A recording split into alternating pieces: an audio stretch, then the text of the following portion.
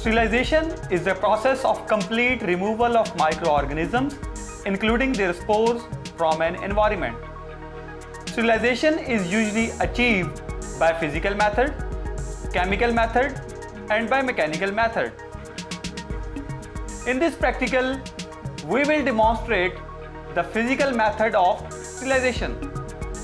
Physical method of sterilization is usually done by dry heat, moist heat, and by radiation. First of all, dry heat. In dry heat, we will start from hot air oven.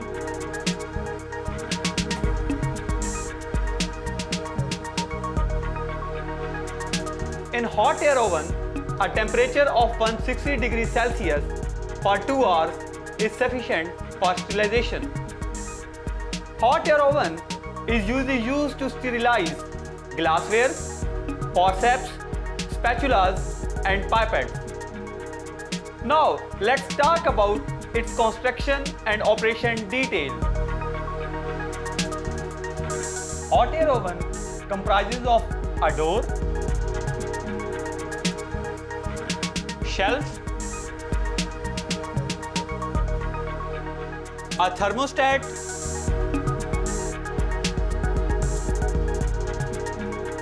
and a circulating fan. Hot air oven is an insulated chamber in which electrically generated heat is confined. Circulating fan helps to distribute heat thoroughly into the chamber.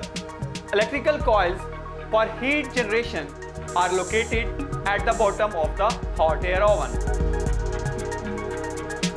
The other method of physical sterilization using dry heat is flaming. Flaming involves destruction of microbes by burning. Flaming is used to sterilize inoculating loop, forceps, and spatula. In flaming, take an article in the flame. When an article in the flame turns red, sterilization is done. Next, the physical method of sterilization is done by using moist heat. The laboratory apparatus that is designed using moist heat is autoclave. The basic principle of autoclave is to expose each and every article at 121 degrees Celsius at 15 psi for 15 minutes. Autoclave works by using heat to kill microbes and their spores. Heat is delivered by using pressurized steam.